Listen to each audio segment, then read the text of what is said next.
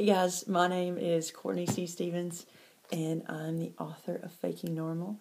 And if you happen to have caught tea time this afternoon, then you know that I am one lucky duck. I get to go out on tour with these awesome authors. I'm going to walk you through the books right here. You get your own, preview tour. And last but not least, beginning of everything, which I happen to be reading right now. Go read it. It's so good. And all these books are good. And I'm so lucky. And I just wanted to do two things today. One, if you happen to be a reader who is watching this, please go check on the tour date. See if we're anywhere close to you. Come see us. There is nothing better than meeting face to face with people that think they've read your book and these aren't just words to them. And I've heard from a few of you through email and through Twitter. And thank you. Thank you for reaching out. Thank you for taking the time to write the reviews you write. Bloggers, thank you so much for going out of your way to spread the word about these books. It matters. It just does.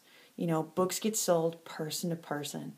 And I feel like this tour is our opportunity to thank you, to look you in the eyes, for you to maybe get to know us a little bit better. And I am so humbled by that. And I'm so thankful that Harper's doing this and that I get to be a part of it. And then I thought, because if you happen to be a writer, let me just grab you just for a second. It sounds like, oh my gosh, it's tour. You get to announce a tour today. You must be on top of the world. And I am.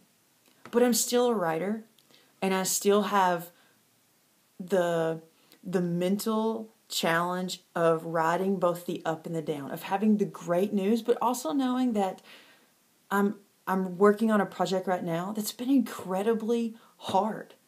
And that's not bad, but it seemed like a really good opportunity for me to say, I rewrite pretty much everything. Let me just humble myself on big tour announcement day and say, yeah, all the time.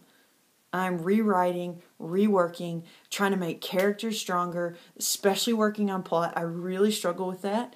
And I know that putting in the hard work will hopefully open up doors in the future. And I just have to keep my head down and keep my eyes and my heart in the story to remember where I'm writing to and where I'm writing from. And hopefully put something real down on the page. And that doesn't always happen in draft one. So if you have had the project that is kicking your tail, take it from me. Keep going. Keep going. You can do it. Get a critique group. Read some books on craft. Watch this video again. I'm telling you, you can do it. And your words will matter to somebody. Keep going.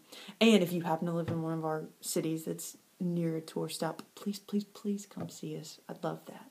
Have a great day.